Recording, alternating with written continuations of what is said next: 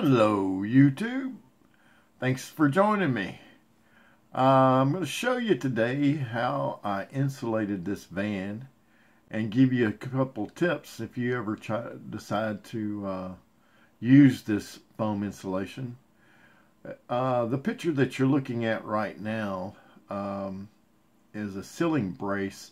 I'm just marked that it's 1.5 inches thick, so that's the ceiling is the hardest surface to do, because you don't want to get it any thicker than that 1.5 inch or you'll be cutting it off. And this closed cell foam is tough stuff once it sets up. And the corners at the top, you'll notice that there are little traces, and those have got manufacturing wiring harnesses in them. You don't want to spray in there either. I took a fiberglass insulation and stuffed up in those compartments, those little tiny compartments, and then I taped them off. Actually, taping was a full day job on this. It don't look like a lot of work, but I covered the floor with paper, and I taped every surface that I did not want foam on. And of course, I taped and plasticed off the cabin of the vehicle. And those two bottles, they stay together. When that stuff comes out and it mixes in your nozzle,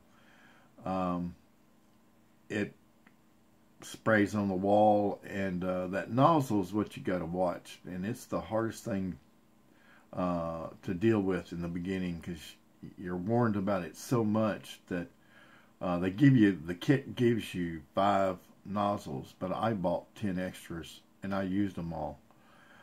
Because I'd spray a little bit and I'd stop. Anytime you stop for more than a minute, that nozzle will clog up and you got to put another nozzle on it. It's just a plastic little deal, but it's really easy to spray. On the sides there, it's about 3 inches from the outside of the van to where you see the blue tape, and I taped off everything I did not want that. Anything I was going to screw something to or attach something to, I taped off so I wouldn't have to be digging it off. Also, and I don't show it here, I went ahead and drilled my shore power plug hole on the side before I sprayed as well, because I'd been digging that out, trying to get that all cut out in there. So the only thing I did not cut out was the where the air conditioner goes all overhead until after it was insulated, but only will put a thin coat. So when you apply this, you put a very thin coat on all the surfaces. And this closed cell foam, when it sets, it closes up and it doesn't allow any air to touch the outside of the van. And that's how you eliminate the condensation. Most people that have motorhomes always complain in the wintertime, especially when they've got it real warm inside and it's cold outside, that the temperature difference between the two surfaces of that metal causes condensation, and it creates a lot of water inside. When you use this foam, the temperature from the inside does not touch that metal, so the metal never causes a condensation, and this stuff adheres to that metal very well.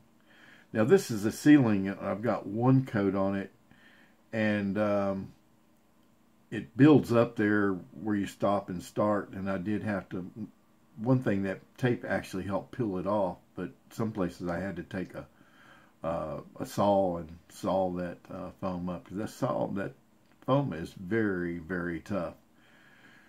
And here I've got about 2 coats up in the ceiling, and this is where the air conditioning goes over there to the right.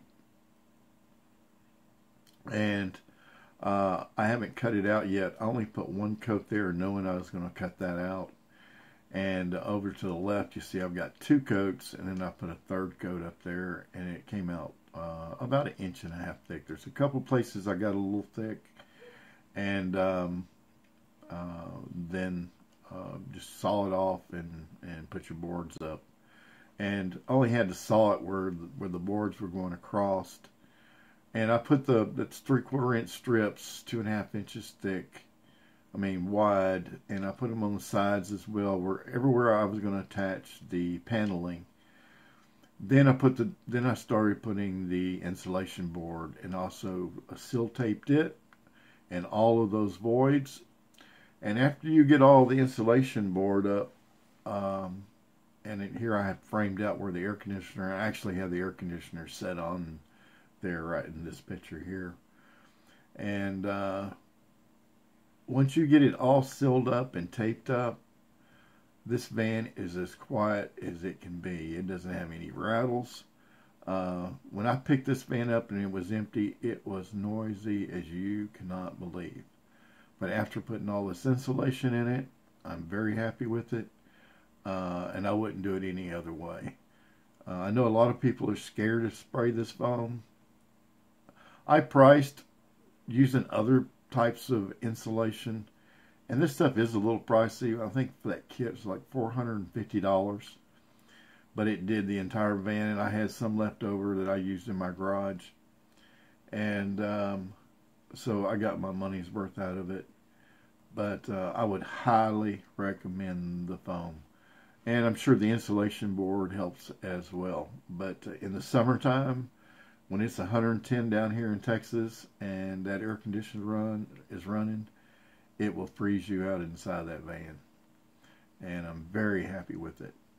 So that is how I insulated this thing. And until next time, check you later.